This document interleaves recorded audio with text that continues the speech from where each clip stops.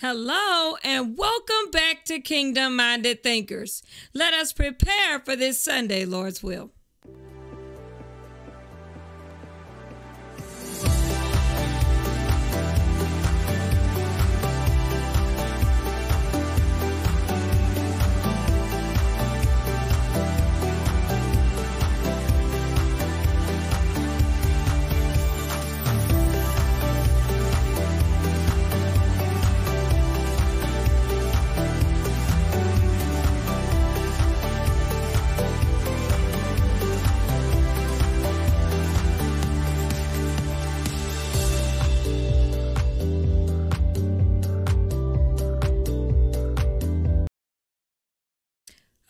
So today's topic and title is Unity in the Body of Christ. Amen. And it's coming out of the book of Ephesians chapter 4, verses 1 through 16. And this is your December 18th, 2022 Sunday school session. Here to get you ready for Sunday school, to get you excited, to get you going, to get you thinking about what's in the lesson plan, to be able to commune with your brothers and sisters in Christ. Before we get started, let us have a word of prayer. Father, we thank you for this anointed time, God, this appointed time.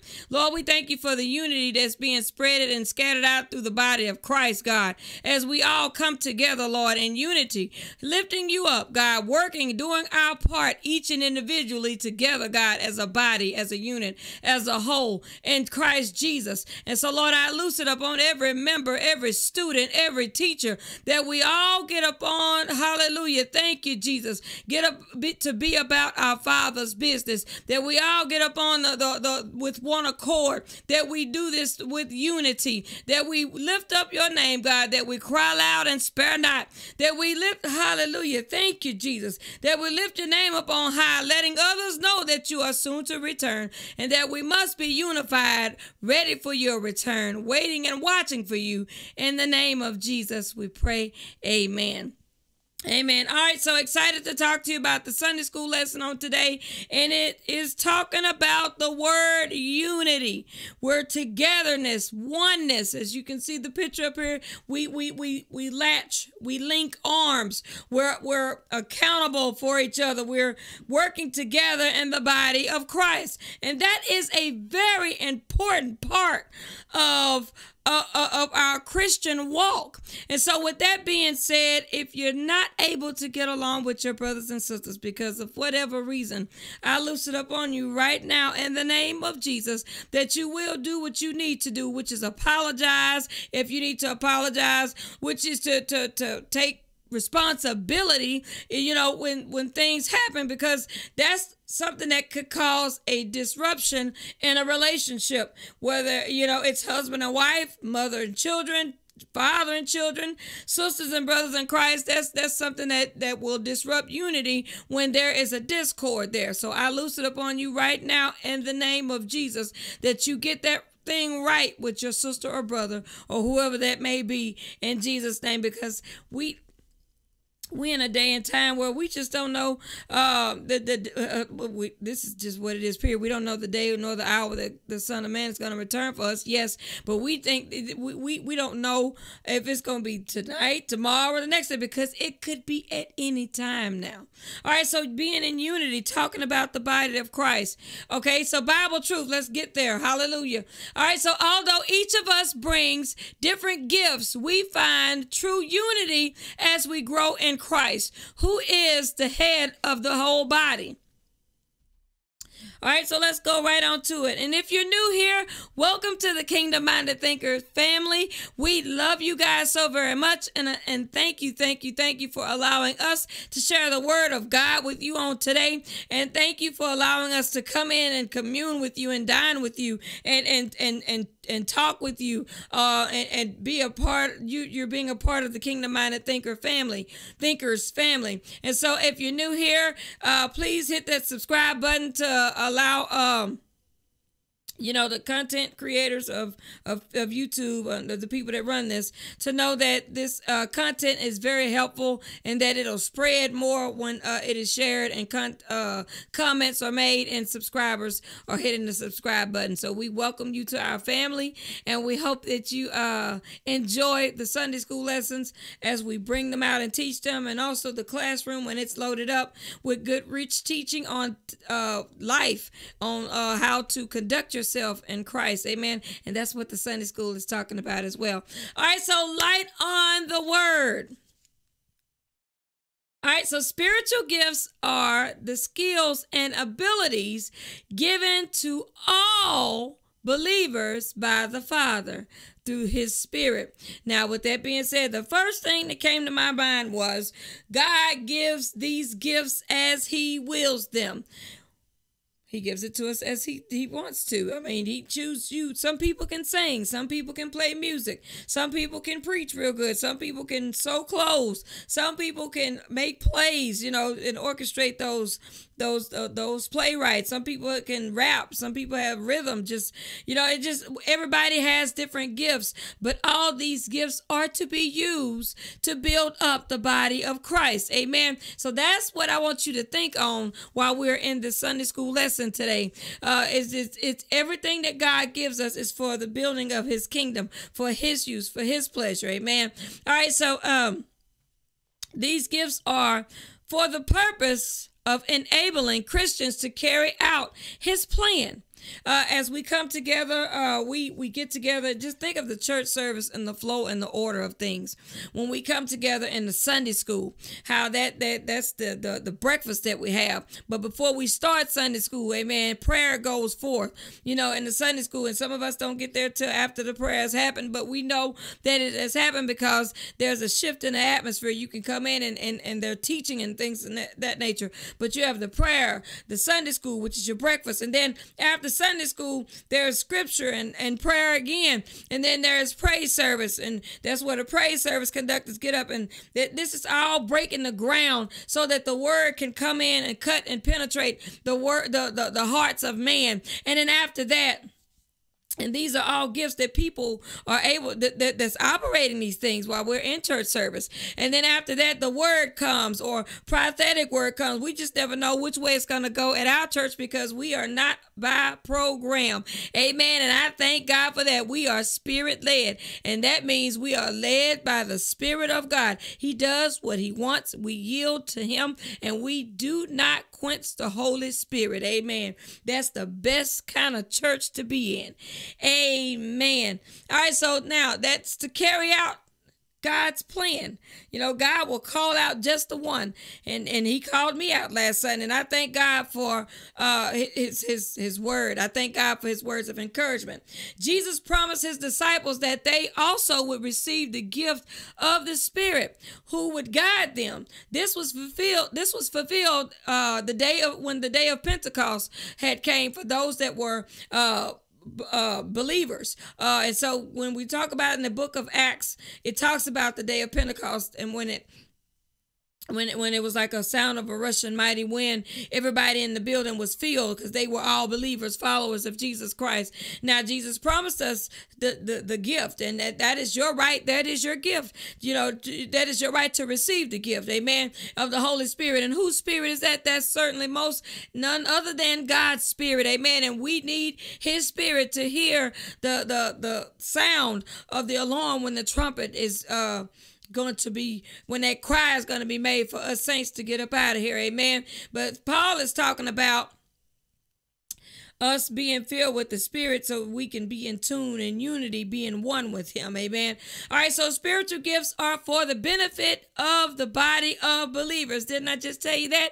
Not just for individual benefit or pleasure. It ain't just for you. This is for your brothers and sisters. It's for all of us to enjoy. If somebody can sing and sound like an angel, that's for all of us to enjoy. Because why? Just think of the example. When that person is going forth, they're not singing to you. They singing unto God. They singing to God. And so while we're all listening and tuning in to that individual that's singing, because we have a dynamic sister at our church that sings under the anointing of God. We all usher in and able to go into the presence of God together while she's singing praises to him, and the Spirit of God is laying heavy on the place, and so forth, with like our pastors and so forth. This is how we all share these gifts, because when one is going forth, we're all in the wagon together, going forth and reaching and reaching out to God, and he reaches back to us. So that's why this is not just for one person. This ain't just for you to be selfish with. This is for everybody. And one more thing before we go to the next section here. When you have a gift that God has given you, that is your talent. God expects you to use your talent for his use, not for Satan's use. And so with that being said, what are you doing with your talent? Some people are taking their talent to the world because they say that's where money is. That's where they can get paid. They feel love out there. And that is not what God has designed for you and the gift that he's decided to give you. Your gift is made for you to use to praise him with.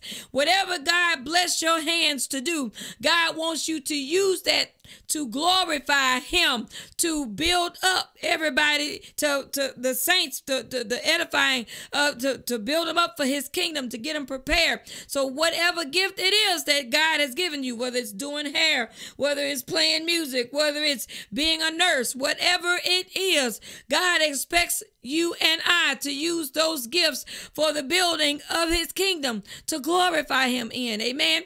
Okay, so the greatest gift that it talks about is the gift of love. All right, so the place of the church in the world. All right, so if you'll turn there quickly. All right, so Paul lays the foundation concerning Christ and his church in previous portions of the letter. Now he focuses on this portion now focused on a more practical purpose, setting out guidelines for his readers concerning Christian conduct. And we need to visit that section all the time concerning Christian conduct, because when we are in Christ, we behave a certain way. And that's 24 hours and 7 days a week. We behave like the children of God because that's who we are. Amen. We dress a certain way. We don't go outside and be naked and do things of the world. We are separate. We don't act like them. We don't behave like them. We don't dress like them. We don't think like them. And somebody said, well, she sounds like she just, this, but it is what it is. We don't have carnal mindedness. We think with the mind of Christ. And so that puts us at a different state than somebody else who's not. So when I say them, I mean what I say. Those that do not follow Christ. That means we don't commune together. I mean, we can have lunch together if you want to talk about the Lord and you want to give your life to Christ. But for me to hang with you and you got a cigarette and some alcohol and things of that nature, I can't conduct and behave that way and be caught with you, because I'm not going to let my goods be spoken evil of. All right, so he first given them an overview of the church place in the world. All right, so the church's calling to unity. Paul considered himself a prisoner for the Lord, as well as one who belongs to the Lord. Positioning himself as an example, he issued a plea to the Ephesian Christians to walk worthy of their vocation, or to live in a manner that is consistent with their high calling.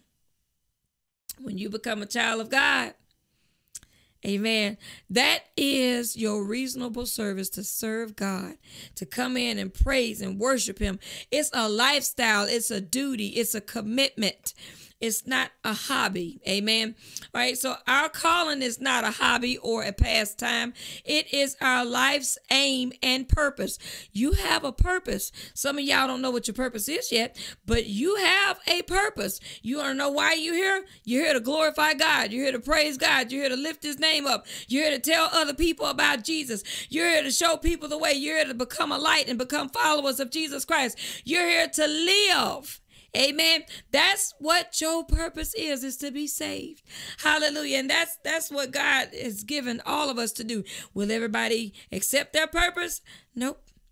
Some people may laugh and some may even look at you like you crazy, but trust me, we here for a reason. Amen. All right, so Paul starts this chapter with an appeal for us to live a spirit-filled, Christ-centered life.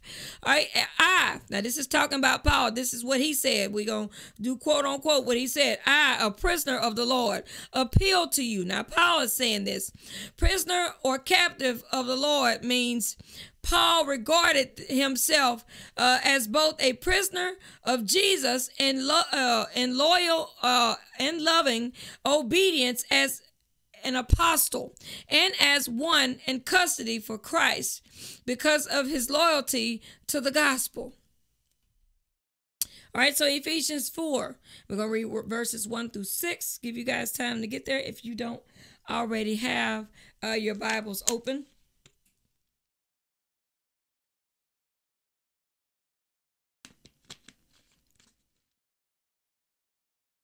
All right, so Ephesians 4.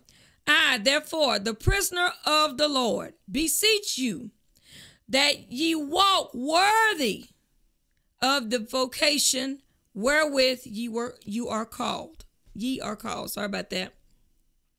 With all lowliness and meekness, with long suffering, forbearing one another in love, endeavoring to keep the unity of the Spirit in the bond of peace. There is only one body and one Spirit, even as ye are called in one hope of your calling, one Lord, one faith, one baptism, one God and Father of all, who is above all, and through all, and in you all. All right, so Paul urges the believers to conduct their lives in a manner that would match their calling. Commitment to Jesus is basically what that stands out to be. You're committed to God when nobody else is looking. You're committed to God when people are watching. You just committed to God 24 hours, 7 days a week, 365 days a year. You're totally sold out to Jesus because he did something for us that it's just so amazing, the love. Who do you know would die for you? Literally. And go through some things and hadn't done nothing to nobody. All because he looked down the line of eternity and saw you and I and saw us with a heart of love, saying that they need a chance. They need a savior. This job must be done. Who would do that for you? Nobody else. Because there's only one that could and would. His name is Jesus Christ. So when people try to exit him out and don't want to follow him, you know, that's a sad situation, because you're going to bow and you're going to confess, whether it be now or later, but it's best to do it right now. Amen. Christian life is the yes response. It's when we start living like Christians, saints. Amen. It's our yes response to God's calling. Amen. He calls us, and he calls the ones that this is what he calls us to worship him. He calls us to be separate. He calls us to righteousness. Amen. We must live accordingly to the call. Paul gives 5 characteristics of the life worthy of our calling: lowliness, meekness, long suffering, patience, mutual forbearance, and love. We are to be lowliness in mind, recognizing the value of others. So don't ever put yourself on the forefront and put yourself on a pedestal, because that's not the Spirit of God. We think of others before we think of ourselves. You know, and the Bible even speaks about it. Let other people praise you. Don't go out haranguing and praising yourself and haranguing your own name. That's not how God works. You know, want us to work and be in a prideful state. That is that's not a good situation, because after pride comes, there's certainly a fall. Amen. All right, so we walk in meekness, unwilling to provoke others and not easily offended or provoked. This is something that a lot of people are working on right now, and those that are not working on it, you need to work on it, because God is requiring for us to not provoke others and not to easily be offended. And this is something that, you know, because Satan tries to talk to us and work on our mind time to put things there and say things about other people to get us to think a certain way. That's not true. So with that being said, we can't be easily offended, because sometimes people don't mean to say things or look at you a certain way. Sometimes things just come out and that's just who they are. As far as, how they talk to people. And there is a level of respect that we all are supposed to have toward each other. But if everything offends you, then you need to do a self-check and check you. Amen. And don't be easily provoked. And somebody drive in front of you. Now you provoked. You got to drive up and get them back. Blow the horn and horn rage. You don't know if that person got a gun or not. Save your life and be quiet and just let them go on, because you can't whoop the world. And all that stress that you're putting on your body, doing all that, does nothing but raise your blood pressure and cause other problems in your body. Whoever that is for, I loose it upon you right now to get your life together and not be easily offended or easily provoked. Amen. And that you'll be willing to keep peace. Amen. In the name of Jesus. All right, so long suffering or patience, not seeking revenge or being aggravated. God shows us this virtue through Jesus Christ.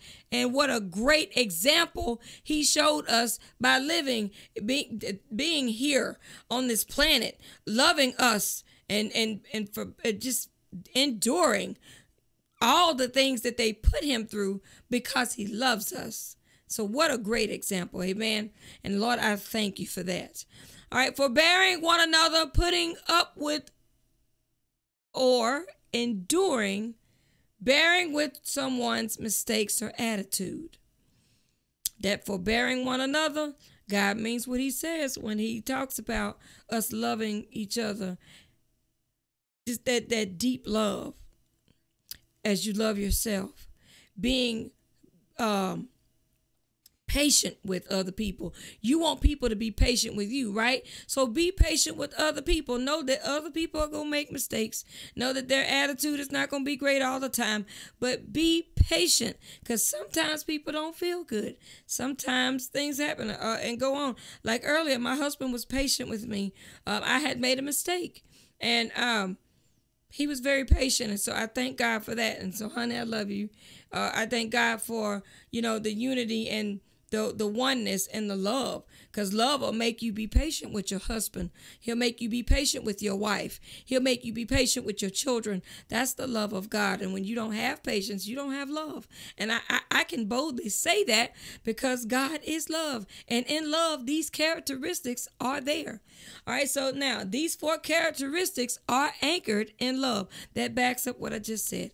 All right. So Paul declares that oneness of the church arises from the unity of the Godhead, which is the Trinity. We know God the Father, God the Son, and God the Holy Spirit. The church is one body. We are filled with God's Holy Spirit. Holy Spirit. Amen.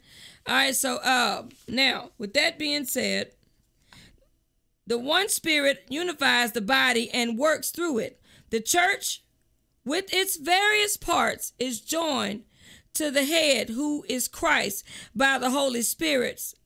Sorry about that, y'all. To function as one body. The church is called into one hope, which refers to the present reality and the future benefit of life. And that's everlasting life. Now, as Christians, we have number 2, the Christian calling and hope is founded on the one true God and his son, Jesus Christ. That's who our Lord and Savior is, who is the object of our faith, the gospel of Jesus Christ. 3, the church is described as one family. We are one body of Christ. I was telling my beautiful sis, amen, earlier today. I think it was today or yesterday. Well, actually, it's a new day now, so it may have been yesterday or the day before. That we are a body of Christ, and that we just want to be around each other because we are of likeness. We have a lot of commonality. We get along well. We love each other, and we love being around a sister and brother in Christ Jesus. Amen. It makes a difference. You feel different. It builds you up. Encouragement, the love that you just feel. Amen. And so now, with that being said, we're one body of believers, and then we all belong to God. And there is only one true God, who is the Father of the saints. All right. So the church gifts. The unity of the church must be balanced by diversity, by each of us working together. We all have an assigned, uniquely given gift from God that He wills to us. But your gift it's a balance. We don't have not one person that just up here and everybody down here, all the way from the pulpit to the back door. We all have a job to do. If you are usher, your job is just as important as the next person. If you are a church housekeeper, which means you clean the church, your job is just as important as the next person. If you are the person that counts the money in the church, your job is just as important as the next person. So is the praise service conductors. All these things, these auxiliaries and things that is done in the body of Christ, these are very important parts of the body of Christ. Going out and ministering, encouraging people, being a people greeter. You ought to be the best people greeter at that door that anybody has ever seen. And when they see you, they ought to feel the anointing of God, the love of God, because that is the first impression of one that comes in the church. And people come because they are broken, because they need help. And so they come and they see you standing there. And so they should feel love radiating through you, because that's what God has placed on the inside of us. Amen. Now, with that being said, even though we all have similarities, we all are not the same. So God is calling for us to operate in our own gift, not imitating another person. Now, you may see some things, like I said, in similarity, but we are not the same. I'm not going to get up and try to be my pastor's wife or my sisters and brothers in church. No, I have to be my own self, my uniqueness is assigned to me. And God gave us all our own uniqueness. And so when you figure out who you are, and when you pattern yourself after a righteous woman of God for women and a righteous man for men, you're going to see a lot of characteristics that are kind of the same, because we're all filled with the Holy Spirit, and we are a body of born again baptized believers. That's why we love, we care, we pray for people. I mean, it's a lot of things that we do together as a body of Christ. Now, also, His grace has given us gifts as He sees fit. Paul lets us know that there is only one Christ. That is this prophecy is talking about. Amen. And it's talking about diversity and uniqueness of the gifts and functionality. In Ephesians 4:8, Paul quotes Psalm 68:18 as a prophecy that the Messiah would ascend to heaven and conquer his foes and ascend up on high. He led the captivity captive and gave gifts unto men. Refers to Christ's position on the right hand of the Father as conqueror over death, having defeated Satan and his agents. From there, He gives to the church. Now, with this being said, in order for Him to have ascended, He had to have come here. So some people might think that now He ain't came and He's never stepped foot on this planet. In order for Him to have ascended from the earth, He had to have come here first. Amen. All right, so the gift of the leaders is to equip the saints to be prepared for the work of the ministry and edifying the body of Christ. So that's why we see the leaders giving words of encouragement. And y'all, encouraging words is going to whoop you sometimes, because they got to get that sin out of you. They got to preach it to you and teach it to you. That's not discouragement. That's encouragement to the max. That means that they love you. They loving you real hard when they tell you the truth. So don't reject truth. Amen. And if that has been you and it has caused you to have a problem, I loose it up on you right now in the name of Jesus, that you'll be able to take correction, and that you'll be able to move forward, and that you'll be able to live in holiness in Jesus' name. Amen. All right. So verse 7. But unto every one of us is given grace according to the measure of the gift of Christ. Wherefore He saith, when He ascended up on high, He laid captivity captive and gave gifts unto men. Now that He ascended, what is it but that he also descended first into the lower parts of the earth. He that descended is the same also that ascended up far above all heavens, that he might fill all things. And he gave some apostles, and some prophets, and some evangelists, and some pastors and teachers, for the perfecting of the saints, for the work of the ministry, for the edifying of the body of Christ. All right, so the urgency to unity. Paul called for the Ephesians to be true to who they are called to be in Christ Jesus, and noted several truths. First, their responsibility to be on. They are responsible. They have a responsibility to be in unity in the body of Christ. Second, to strive of the strive of unity don't call for you to be the same in dullness, which means we're going to be different. And we don't just imitate each other like that. If somebody says hallelujah, we go hallelujah. Trying to do it exactly how somebody else does it. My sound, my tone, my voice is totally different from everybody else's. And so that makes me me. And that's what brings flavor to the church as far as when the Spirit of God is moving, because we can't do this ourselves. It has to be under the anointing of God. Third, the church is a living organism of alive saints. Amen. Who is expected to grow. Now, y'all see that? You are expected to grow. So if you've been on meat for 20 years, something's wrong there. You got to start examining yourselves, because you should be growing. You shouldn't be in the same place you was 10 years ago. Even as children of God, we should be moving further, loving more, giving more, preaching more, living right more, and that's growth. Amen. And there's nothing wrong with growth. It's a good thing. All right. So and number 5, as the church grows, its members should take on more and more the nature of Christ. He is the head of the church. And we should all be doing that. Amen. All right. So the road to maturity. All disciples, sorry about that, are called upon to grow. It's a process. It's a process. And don't try to skip the process. It's not like you're going through grade school and it's 12 grades, and after you get that diploma, you ain't got to go to school no more. Go to college if you want to, but you don't really have to do it anymore. That's not what this is about. As long as you are in Christ, you are forever learning, you are forever growing, and this is not one of those things where you just like a course that you take and that's it. No, this is a ongoing thing. Somebody say, well, I've read the Bible front and back. Well, after you've read the whole Bible, go back to the beginning and start again, because sin has not stopped, because trial and tribulation has not stopped. We will not come out of this until God takes us to the other side, until we meet and see Jesus.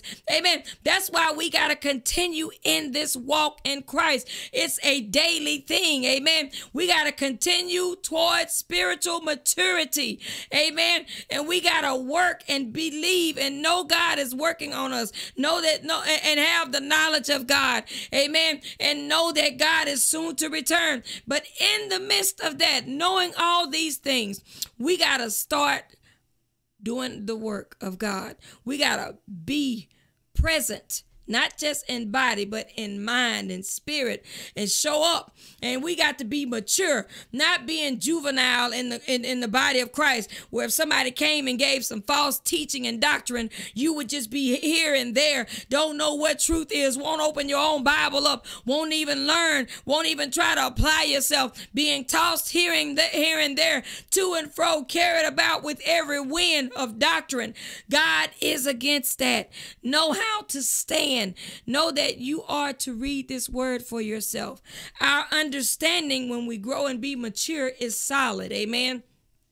Verse 13, till we all come in the unity of the faith and of the knowledge of the Son of God, unto a perfect man, unto the measure of the stature of the fullness of Christ, that we henceforth be no more children, tossed to and fro and carried about with every wind of doctrine by the sleight of men, and the cunning craftiness whereby they lie in wait to deceive, but speaking the truth in love. I want y'all to see how they spoke it. They spoke the truth in love. May grow up into him in all things, which is the head, even Christ, from whom the whole body fitly joined together and compacted by that which every joint supplieth, according to the effectual working in the measure of every part, maketh increase of the body unto the edifying of itself in love. Amen. Amen. And I thank God for the Sunday school lesson on today. And what I had just read, that's what I was talking to you about, being strong in God, knowing his word. So when you hear something that's not right, you can easily correct it and be ready for, to let them know, hey, that's not right. And you can identify, what's wrong, and what's not right. Amen. All right. So now with that being said, let me give you some words of wisdom. We are joined together, y'all. And I thank God for that, as a body of born again, baptized believers. It's urgent that we work together in unity in these last and final days, because it's going to take all of us working together to go out and gather more souls. And God calls us to do that. We can't do that if we're too busy fighting each other. And that's a stagnation. That's something that causes a disruption, and that's out of order. Amen. So if you've been fighting each other in the body of Christ, this is your warning to stop doing that now. Get along with your brothers and sisters. Amen. We are one in Christ Jesus, not 2, 3, 4, 5, 6, 7, 8, 9, 10, all the way up to whatever number. We are one in Christ Jesus. Now, as a body of Christ, we are all important. You are very important to God, and so is the gift that he gives you that to work and operate in. Don't ever think that you're not important, or that the gift that God has given you doesn't have a major role in the body of Christ, because it does. Each of us are needed. You are needed, my sister and brother. And if nobody has ever told you that, I'm telling you, you are needed. Amen. It's time for us to stand up and cry loud and spare not, and be in unity, be with oneness, be with one accord. Holy Ghost came and filled the whole room when everybody was with one accord. Unity. God loves unity. So with that being said, let us all be in unity, Sunday school teachers, with teaching this word and encouraging each other, and actually just because we're not here to work against each other. We're here to work together. Amen. And so I thank God for each and every one of you. I pray that this lesson has blessed you all on today. And I ask God to favor you and to shower you with his love, and that you all also be able to work and operate in unity. Amen. And so on this week, your assignment is to think on things that you can do in the body, with the body of Christ, that unity would make it go that much more better for you to lend out to reach out a lending hand. Amen. So until next time, my friends, I'll talk to you guys soon, Lord's will. Bye-bye.